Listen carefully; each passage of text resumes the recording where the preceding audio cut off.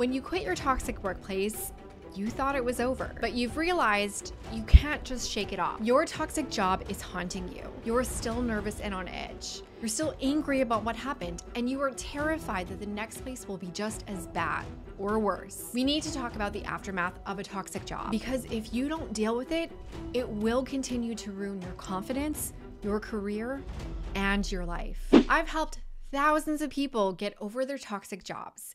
And while some have received formal medical diagnoses, which we'll talk about later, virtually all of them experienced the same phenomenon after leaving a toxic workplace. A few months ago, I started calling this post-toxic job syndrome, or PTSJ for short. I want to highlight here, a toxic job is not just a bad job with varying levels of drama and annoyances.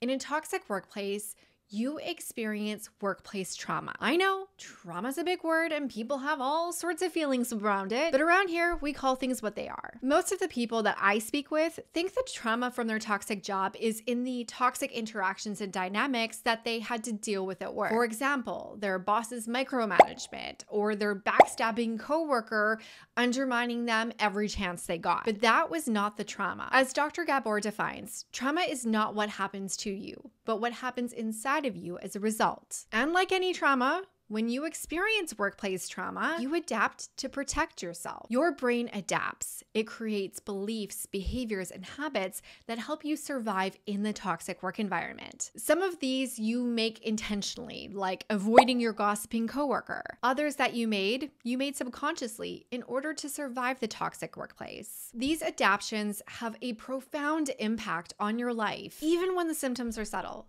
In fact, I've spoken with people who have left toxic work environments years, even decades ago.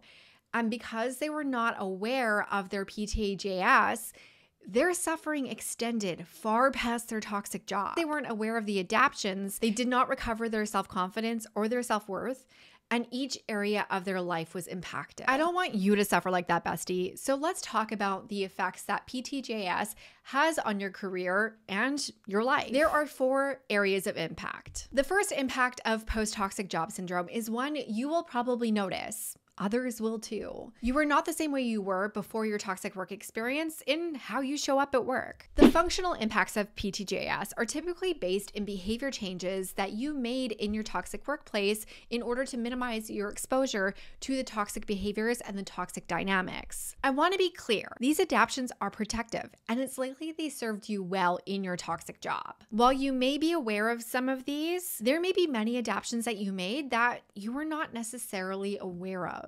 Thing is, if you keep these toxic job adaptations, they can inadvertently restage a toxic work dynamic. This makes so much more sense with an example, so let's get into one. A ton of my clients have had micromanaging bosses in their toxic workplaces. And if you've had a micromanager, you know exactly how it goes. They constantly look over your shoulder. They demand explanations. And of course, they unfairly criticize your work. In response, you probably made an adaptation of over-communicating with the micromanager to try to keep them off your back. You know they're gonna ask anyway, so you might as well explain yourself. When you were working with that toxic boss, it may have mitigated or minimized the micromanagement that you experienced. But how long did you have to operate that way before you escaped? At the low end, you probably had to work with them for a few months before you can escape. Or perhaps you had to deal with a micromanaging boss for years. During that time, 2 things happened. First, your brain learned that overcommunication equals safety. And second, the adaptation became a habit. Now you bring that habit into an otherwise non-toxic work environment, and what happens? Well, maybe your new manager is super smart and knows exactly what is happening. So they reassure you that you don't need to give them details and get them to sign off on everything that you do. But that's not typically what happens. It's more likely that either the new manager is going to assume this is how you prefer to work, and that habit becomes their expectation, which recreates a toxic work dynamic. Or they get the impression that you lack capability or confidence, which makes them less confident in you, which also creates another toxic work environment. Of course, this goes beyond over-communicating with your manager. Some other functional symptoms of post-traumatic job syndrome that I see are approval seeking, people pleasing, and visibility minimization. You just want to disappear at work. The nature of these toxic job adaptations brings us directly to the second PTJS impact.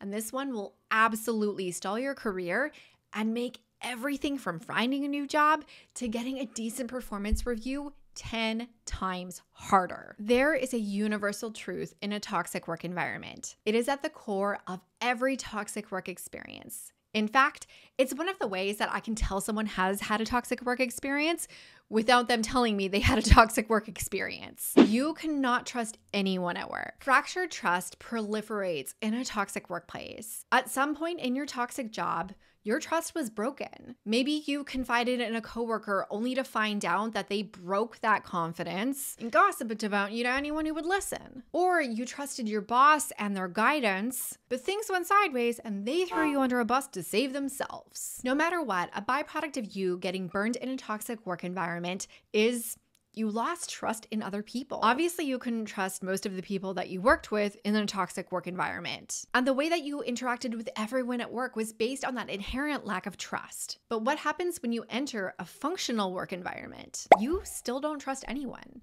And this distrust sends micro signals that make other people not trust you. We need to believe what people say, know that they will deliver on their promises, etc.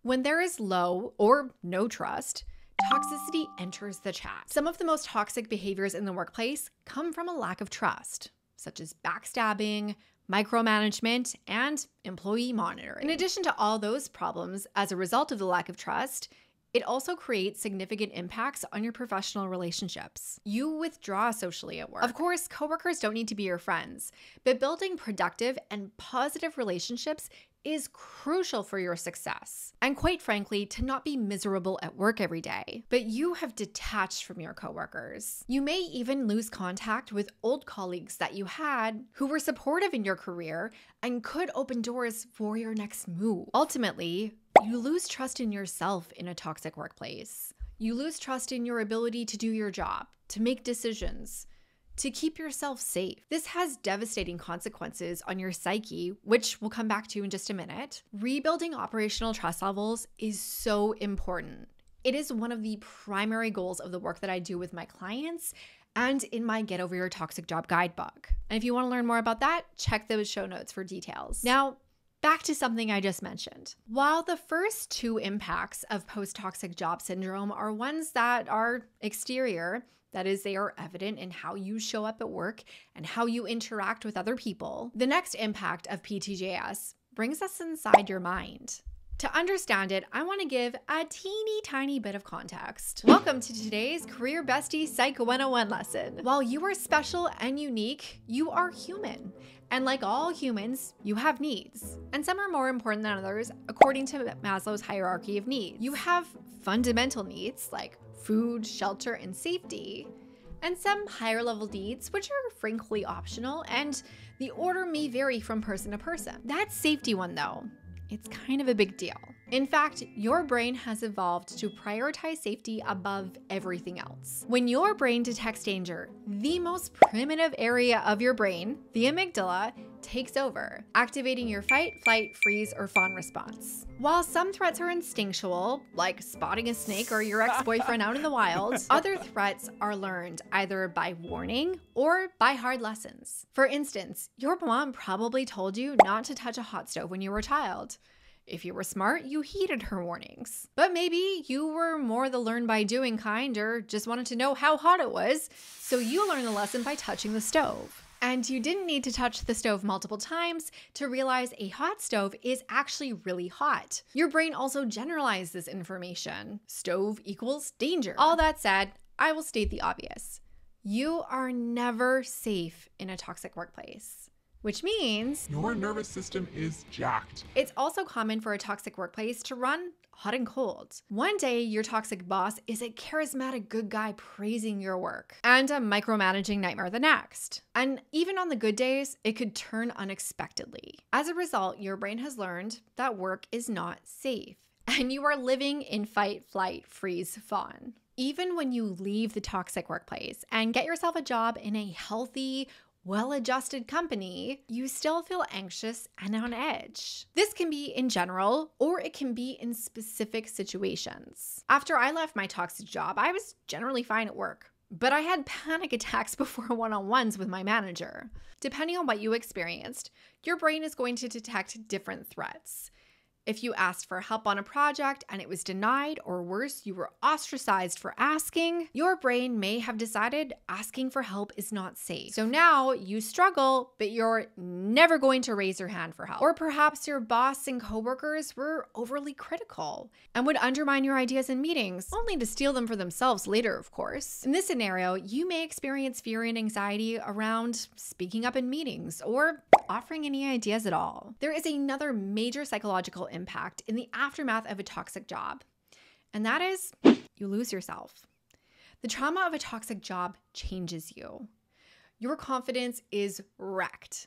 After being constantly questioned, criticized, and berated, you doubt yourself. You doubt your competence and your ability to do your job, let alone to do it well. This leaves you constantly second-guessing yourself over things big and small, like, is this company toxic? Or how should I respond to this email? Beyond that, you lost your sense of self. As one toxic job survivor so eloquently commented on one of my posts on Instagram the other day, I feel like a shell of my former self. Before the toxic job, your self-identity may have been very different. Most of my clients were confident in their skills and abilities. They trusted and believed in their coworkers and in themselves, and they had a lot of esteem at work.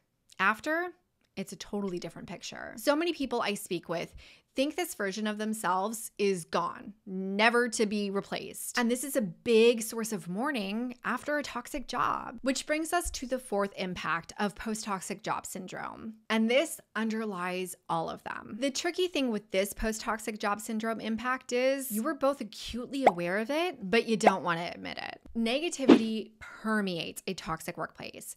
It is impossible to exist in the energy of a toxic work environment without it affecting you, especially if you were there for a while. Case in point, after a day at your toxic job, you probably had zero energy to do anything, whether it was socializing with your friends or planning your escape. Toxic people at work are energy vampires, and when you're energetically drained, under constant stress, and being targeted by toxic office politics, this has a huge impact on you emotionally. This is why you're exhausted all the time, yet having difficulty falling or staying asleep. Earlier in this video, I talked about feeling anxious and on edge. You are also hyper aware of toxic job signs, and you panic when you notice one. Many of my clients have even had diagnoses of anxiety, depression, and even post-traumatic stress disorder after leaving a toxic job. If you think you might be experiencing any of those, please, please, please go see your doctor.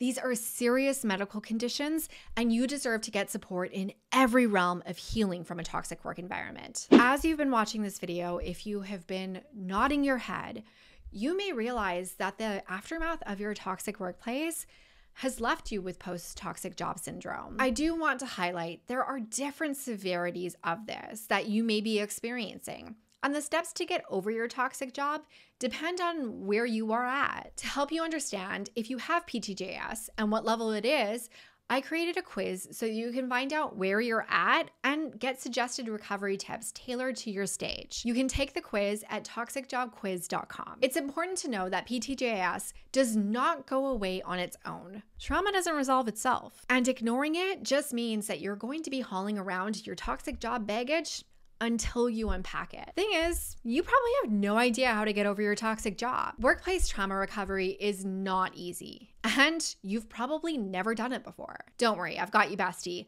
Go and watch this video now to find out how you can start getting over your toxic job today.